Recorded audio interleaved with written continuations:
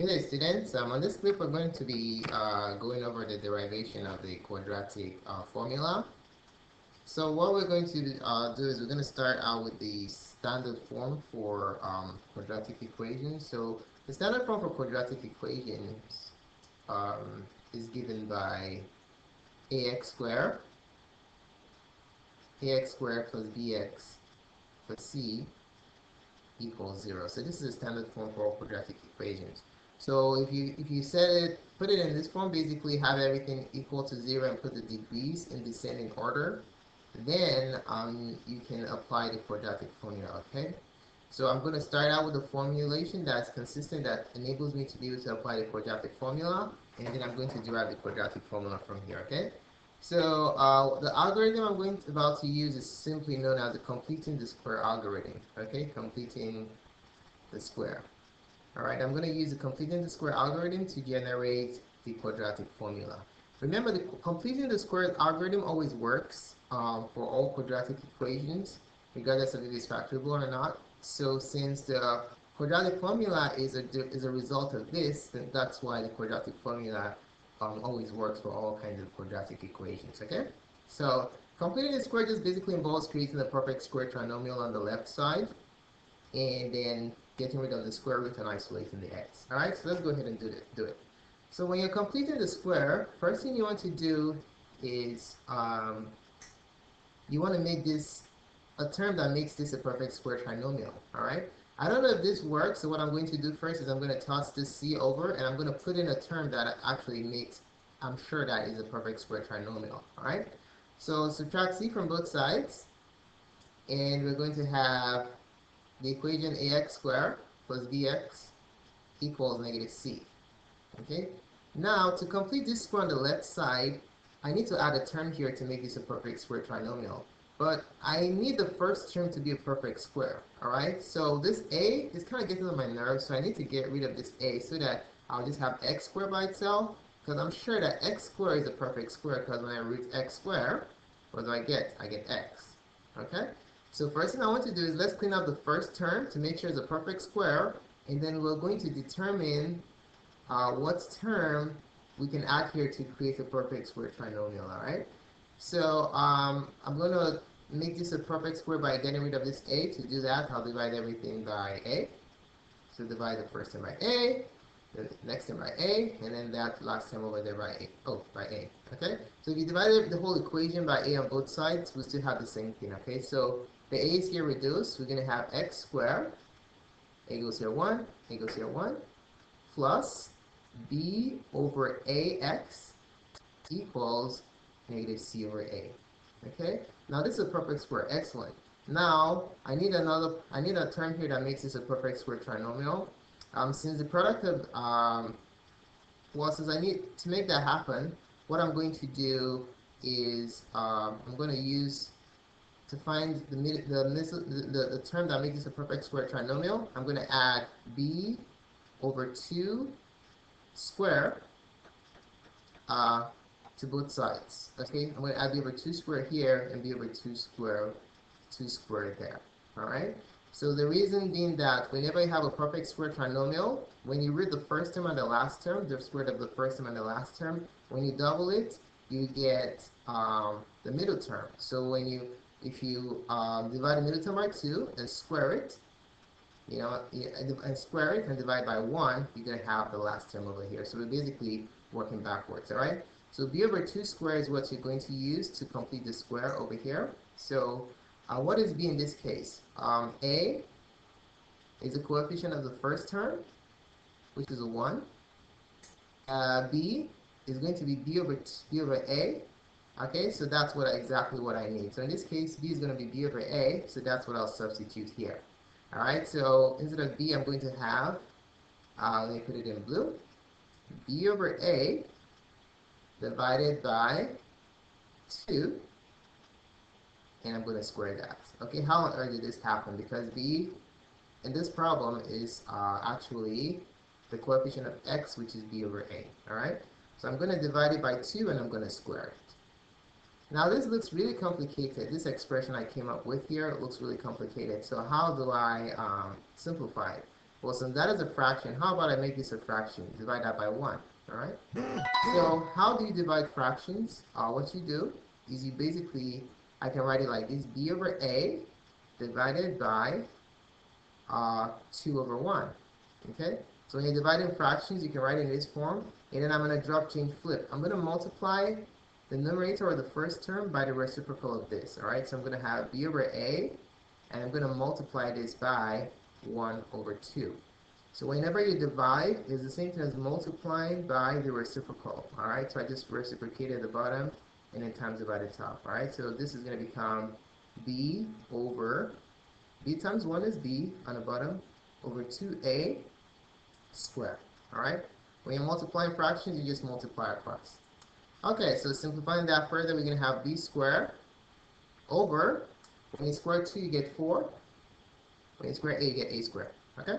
So b squared over 4a squared is what I'll insert here to make it a perfect square trinomial, all right? So I'm going to now have x squared plus b over a x. I'm going to add this, b over 2 squared, and then put it in blue, plus b squared over 4a squared.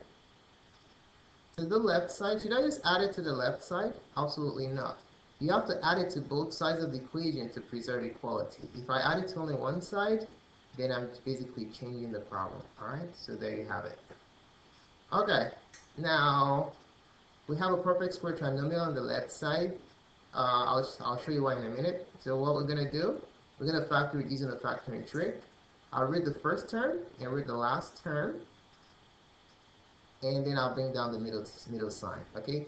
All I'm doing is just completing the square algorithm. If you know that, this will be a breeze for you, okay? So the square root of x squared is x, plus the square root of b squared is b. On the numerator, in the denominator, the square root of 4 is 2, and the square root of a squared is a, and that whole thing quantity squared, okay? Notice that if I multiply this and this together and I double it, I'm going to get the middle term, okay? That shows that this is a perfect square trinomial. On the right side, I'm going to switch these around. This is positive. I like to write positive one first. So I'm going to have b squared over 4a squared minus c over a. Now I need to add these two fractions together. So basic fraction rules is if you want to add two fractions, the denominators have to be the same. So what I'll do is, I know that this is 4a squared, so I need this to become the same as that, right? So what's the LCD here? I don't know. Let me break it down so that we don't get confused here. b over 2a squared equals b squared. I'm going to break this down so we can easily find the LCD. Okay, so it's 4, oh, sorry. It's 2 times 2 times a on the left side minus c over a. Okay, now to find the LCD, this has an a already, so this side needs 2 2's and an a, all right? So I have to put it here. So to make the denominators equal, I have to times this by a 2, another 2 for that one, and then another a for that one right there. So you see they're now equivalent, the denominators. You have 2 a's and 2 2's, so 2 a's and 2 2's, good. So whatever you times by the bottom, you have to times it by the top, so you don't change the fraction, like that, okay? All right, now putting everything together, back together, we're going to have x b over 2a, let the left side alone, nicely factored. On the right side, I'm going to have b squared over 4a, 4a squared minus, if I times all this together, I'm going to have 4ac over 4a squared. All right. Now the denominator is the same on the left side. I cannot combine it. Okay. So we're going to have x plus b over 2a squared equals, now here, b squared minus 4ac on the numerator divided by 4a squared. Okay. Now we're still working on completing the square algorithm. We're done completing the square here. Now I want to isolate x. So to isolate x on the left side, I need to just square root it to get rid of the square. And then I'm going to subtract b over 2a to get x isolated. All right. So it's like we're peeling an onion, right? We start from the outermost operation and then working our way in. All right. So let's get rid of the square first. So to get rid of the square, we use the opposite of a square, which is square root. So we root that, roots the top, and roots the bottom. square root everything, all right, left and right. On the left side, the square and the square roots cancel each other out. So we're going to have x plus b over 2a equals, on the right side, the numerator is b squared minus 4ac divided by, in the denominator, if you root 4, you get 2. If you root a squared, you get a. Okay? Almost there.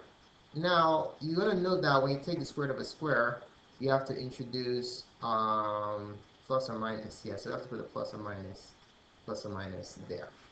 All right? Okay. Now, let me do another. I can do it that way. That's fine. Okay. So you have plus or minus because you took the square root of a square, right there. And then now to finish it up, you just simply subtract b over 2a from both sides. Subtract b over 2a from both sides, and then you're going to have x equals negative b over 2a plus or minus, because you took the square root of a square, root b squared minus 4ac over 2a. Now, since the denominators are the same, we can combine them into one fraction. So we're going to have x equals negative b plus or minus the square root of b squared minus 4ac all over 2a. Let me rewrite that again. B squared minus 4ac over 2a. Okay? There you have it. So just the only technical part here is, don't forget, whenever you take the square root of a square, you have plus or minus introduced on either side of the equation. It doesn't really matter where you put it. Okay? So there goes your quadratic formula derived from the standard form for quadratic equations. All right? So thanks for paying attention to this presentation. You please subscribe to my videos for future updates on cool methods just like this. You can share this video with your friends. More videos on mathgotserved.com. Thanks again and have a wonderful